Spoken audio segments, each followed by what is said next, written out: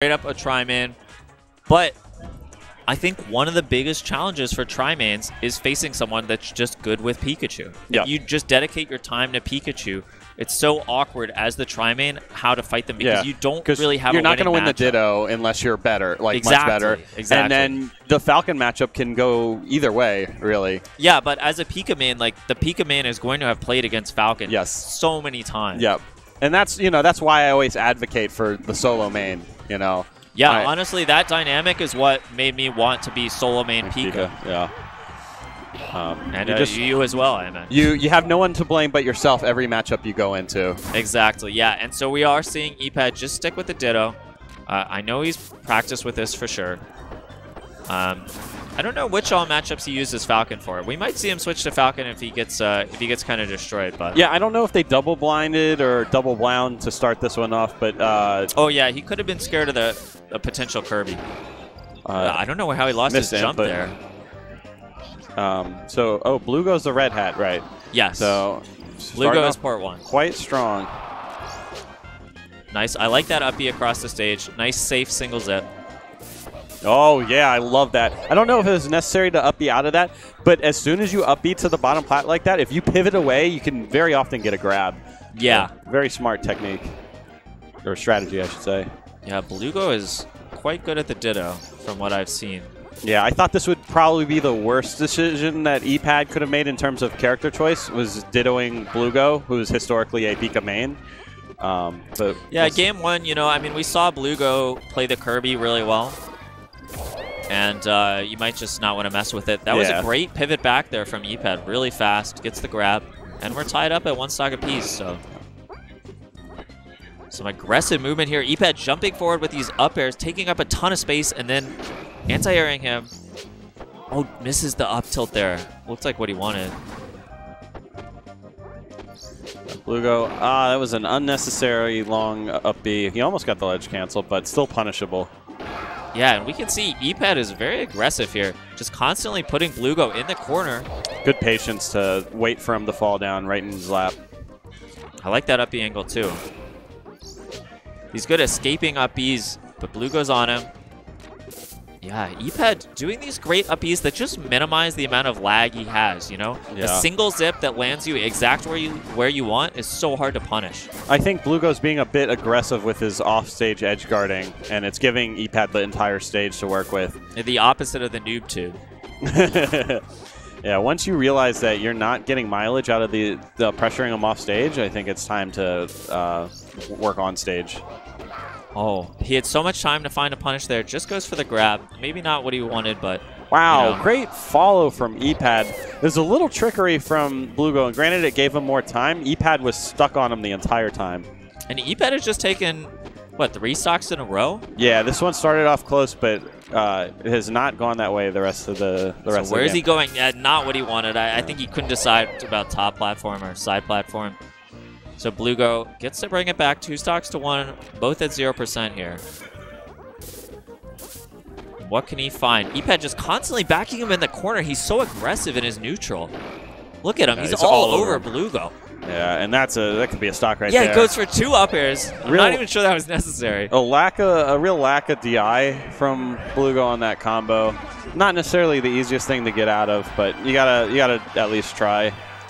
But yeah, epad, his aggressive kind of suffocating neutral really made that look very undoable for bloogo as that went on.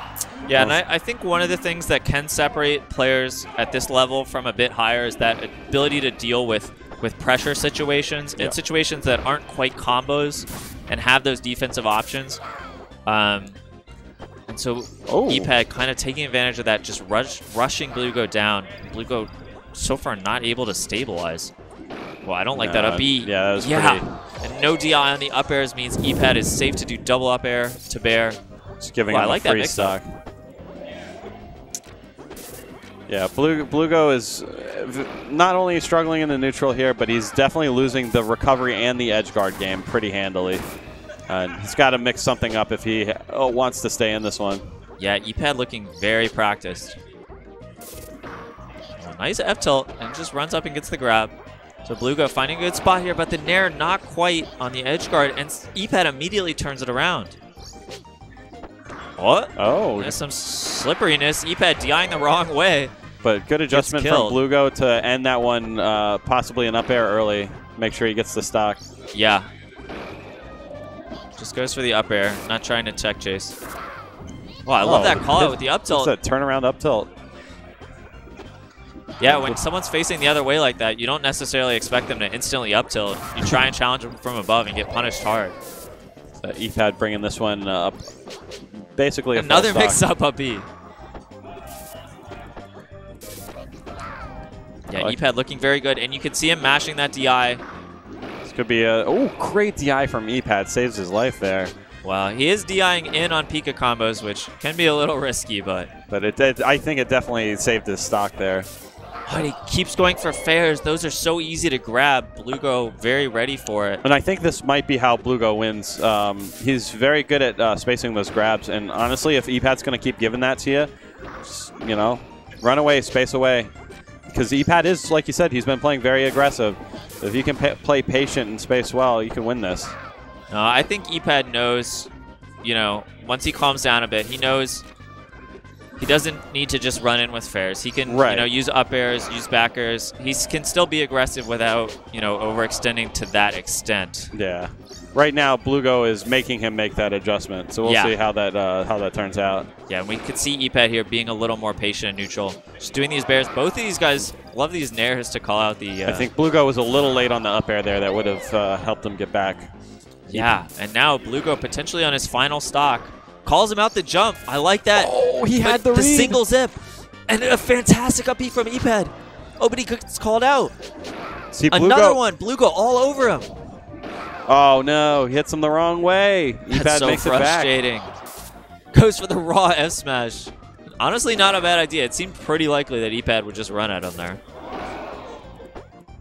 And we saw bloogo opting for more like closer to stage edge guards. I really like that.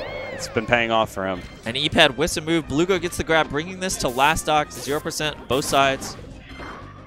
The pivot up tilt is a little slow. bloogo finds his way out. Both these guys just tacking on percent, one hit at a time. Run and jump nair. epad getting a little too aggressive. bloogo making a monumental adjustment this at the end of this game that could save the set for him. Yeah. Yeah, this is where it counts. epad can't get too antsy. Just needs to keep up the aggression, the controlled aggression that's got him this far. He runs in with another nair. These haven't been working for him.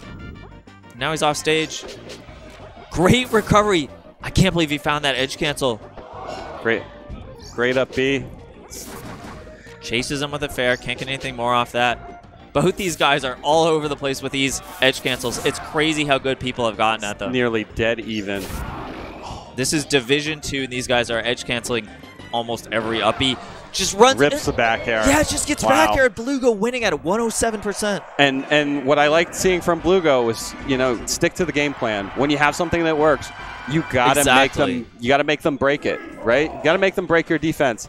He stuck to those pivot away grabs, got epad so many times, and threw in some aerials too, you know, kind of stuffing his approaches with nairs and back airs, and bloogo's spacing at the end of that really saved the set for him. It's getting a little bit of assistance from Coach's boy.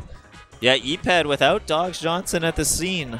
He's without a coach. At the very least, he could have another Canadian help him. Where's Chris Kringle? Yeah, pull out his phone and start texting Dogs. And, you know, epad, it's the Canadian cheers. The man has the confidence, right? Oh, yeah. Like, I don't know if he's texting anyone, if he's getting that advice, but I think fixing his music, I'm sure, putting on some Kanye West. I think he knows for a fact in his head, knowing him, that he's going to win this set, right? Like, that's what's going on in his head. His unstuffable confidence, even when he's getting absolutely beat down. Well, he's not getting beat down too far. That game was very close. Not in this set. Not in this set. epad choosing to stick with Pikachu. For sure, showing that confidence. Not going to switch to Falcon. Maybe would need some time to warm that up. Ooh. Just pushes him kind of off the stage without even attacking him. Just runs him over. And, yeah, Chad really shocked to see no Falcon from epad. That one got away from him at the end, but he's starting this one off quite strong. He wants to win with the Pika. I think if he has an adjustment in mind, if he has a change that he knows he needs to make, then switching with the Pika is totally justifiable. And if he looks strong. If you think you're the better player, you can't switch the character after playing another one the entire set, right? Yeah, especially to something as high variance as Falcon, right? Yeah. If you're the better player, just show him with Pikachu. You'll have so many opportunities.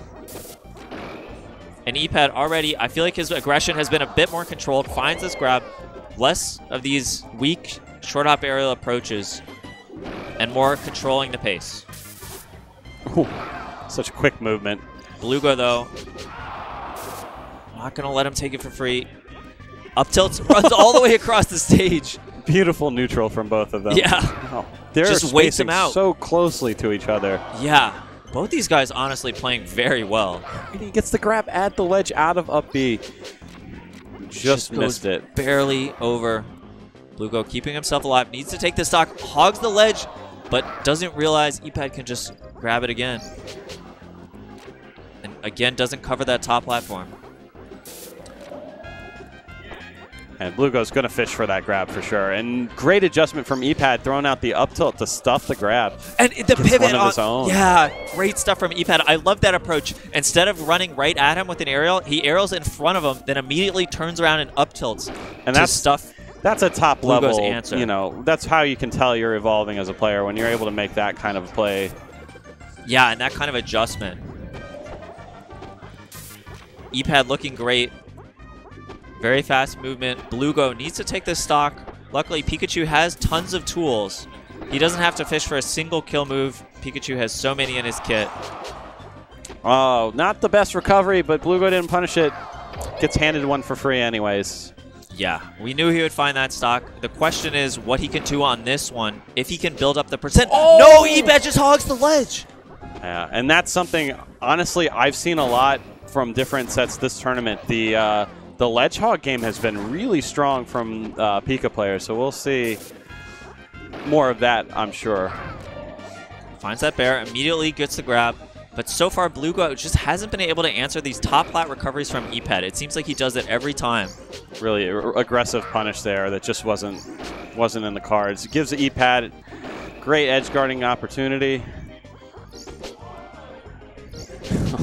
Yeah, and bloogo, nice ledge cancel to the other side, but he just can't stop this pressure. epad all over him. Wow, what a great up B. That was phenomenal. But again, he gets hit again, and again he goes for it. This time doesn't get the ledge. It was a good idea. He just slightly missed on the execution. Really unfortunate. But epad sticking Pika was the right move. You know, you think you're the better player, you stick with what was working.